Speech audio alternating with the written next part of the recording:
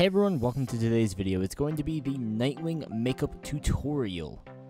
This is for anyone who's interested in cosplaying Nightwing, Robin, Batman, pretty much everyone who wears a sort of mask that has to put some sort of eyeshadow makeup on their eyes to go underneath the mask.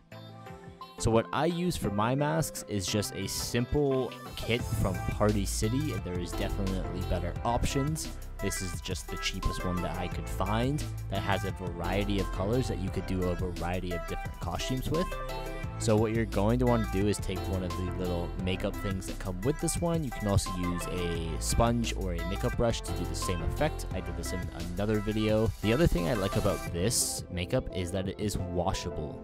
If you make a mistake, you can simply just put some hot water on a towel and just wipe your face off and it is gone. Alright, after you have your entire eyes covered, you're going to want to put your mask on. To attach your mask, you're going to want to use what's called spirit gum.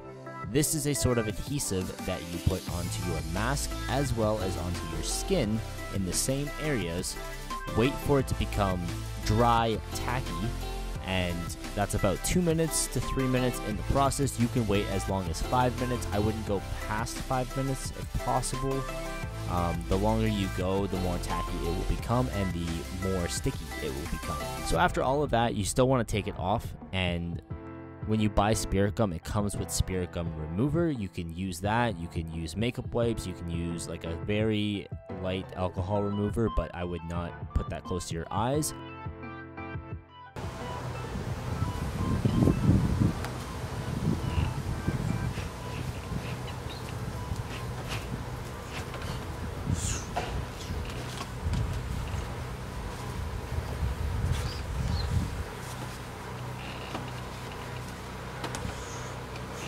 Thank you everyone for watching today's video. If you enjoyed it, leave this video. Why did the wind come down? Of course the wind comes now.